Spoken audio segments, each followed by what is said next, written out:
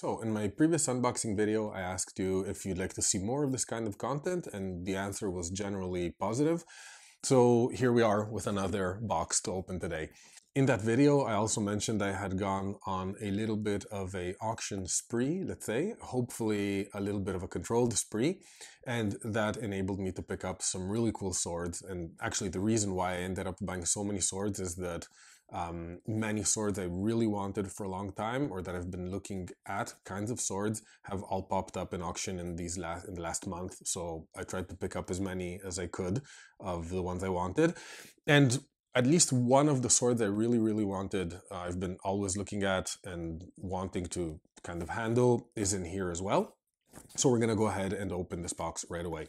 You'll see that one of the straps is already broken, and that's because I had already started unboxing it when I realized that the camera wasn't filming, the storage was full, so I had to kind of get through and well, make some room for new videos. So I'll keep opening it as we go.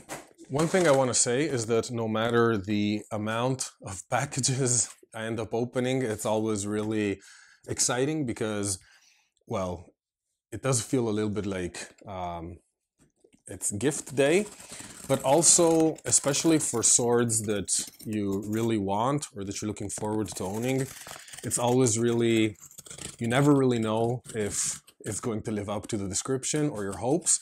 So it's always a little bit of a kind of check when the box comes in and when you open it to see if you actually ended up making a decent buy or not. So if more of these keep coming in, I'll have to get a better implement than this. Maybe I should use a sword. But for now, this will have to do. So, as I mentioned, this is the these are the deliveries coming through from this set of stuff I bought from different auction houses in the last month. So they're coming in a little at a time. Today we have only 2, so it's not going to be the richest unboxing ever, but I hope it'll make up for quality what it lacks in quantity. Okay, so as usual, we can check how the box is packed.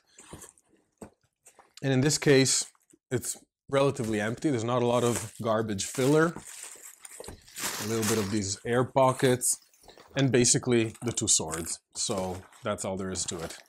I'll get the box out of the way. So there we go. Ooh, almost damaged my light there. And both of these swords are ones I've really been looking forward to for a long time. They're swords that I really like. They're similar. They're in a similar family of swords, I would say. So which one should we start with? I'll just feel around because I kind of want to open I have a mental order, let's say, of how I want to open them. So I think we should probably start with,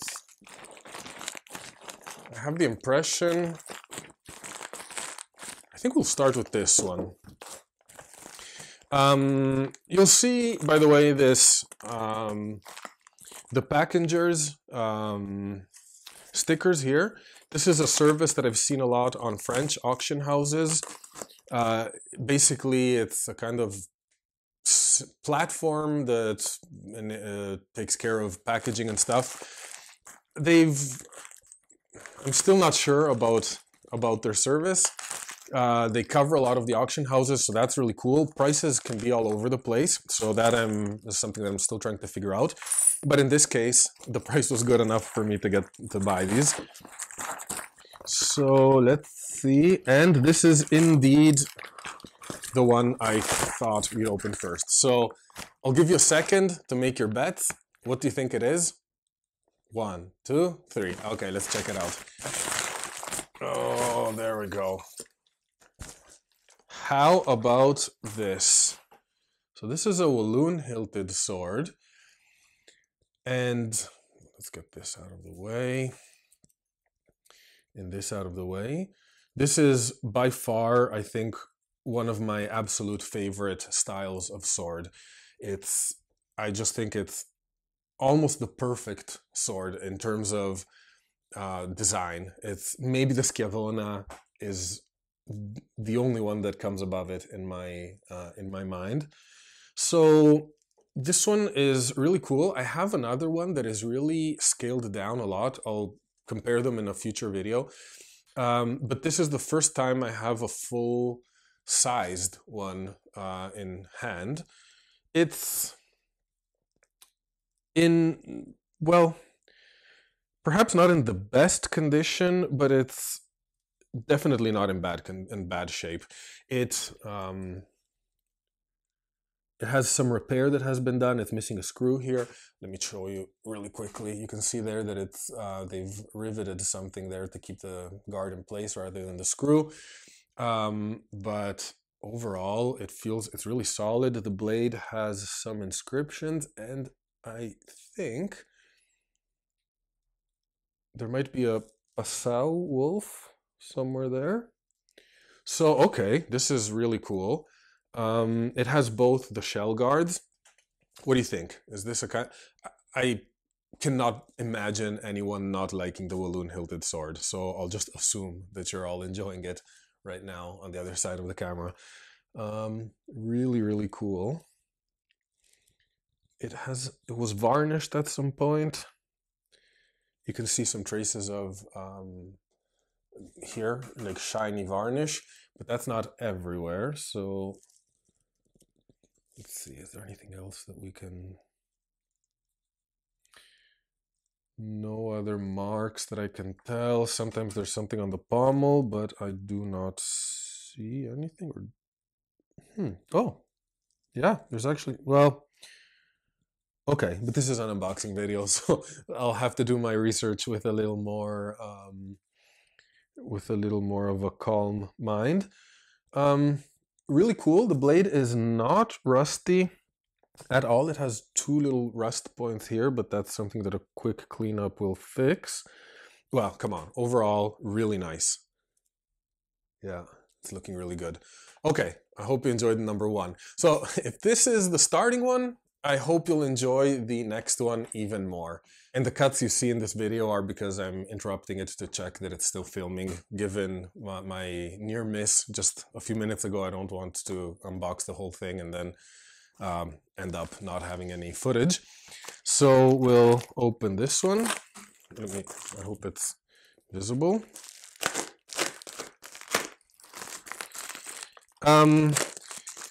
I did go on a bit of a spree, I mentioned, but don't expect many more unboxing videos, at least in the next weeks. I think I have 2 more deliveries coming, and then I think that's going to be it for a while. So enjoy these while they last. Okay.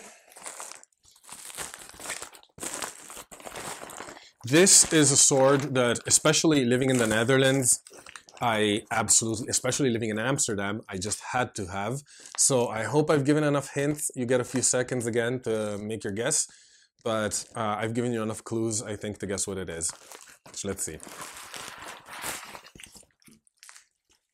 And it's one of the so-called Amsterdam City Guard swords. So if you're familiar with it, you've probably recognized it right away. If not, I can quickly run you through, well, we'll take this off later. But basically, it's a form of Walloon hilted sword in a sense. It's lacking the side guards here, so it only has a knuckle bow. And it has this lovely pierced shell guard that you can actually see. Let me show you close up. In this case, it's missing one of them, but that was a small defect that I was willing to overlook. It has, yeah, it has all the stamps it should have. It has all of the marks that would be expected. It has a Passau wolf that I did not expect to see, and it has some writing here in the fuller. That is the only part that has been cleaned. You may see here it's been kind of slightly polished and cleaned. The rest of the blade is still fully patinated. On this side it's a little bit of a different story. Still, it's solid. There's no shake in it. This hilt and the grip and just the whole hilt area here is way bigger than you may expect by just seeing it in pictures. Every time I saw it, which is a lot, I always had the impression that this was kind of a relatively small sword in a sense, something that would be comfortable to carry while you patrol the streets, I suppose. That's kind of where I was coming from. But this grip is more of, I would say, kind of like almost like a cavalry kind of hilt. So that's very interesting. Anyway, it's something we're going to look at in one or more videos because this is absolutely a wonderful style of sword. So it's something I think we're going to have a lot to talk about.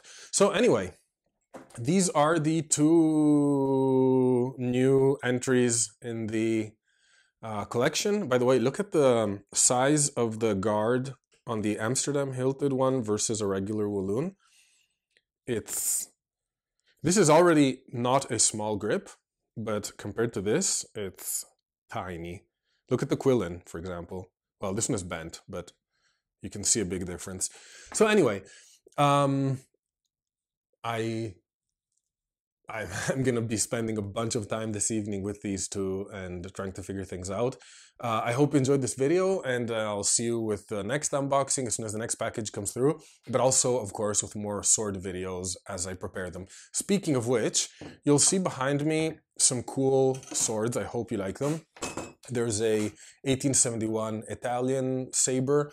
There's a 1860 Italian saber. There's a 1843 sidearm, always Italian. I have a lot of new Italian stuff.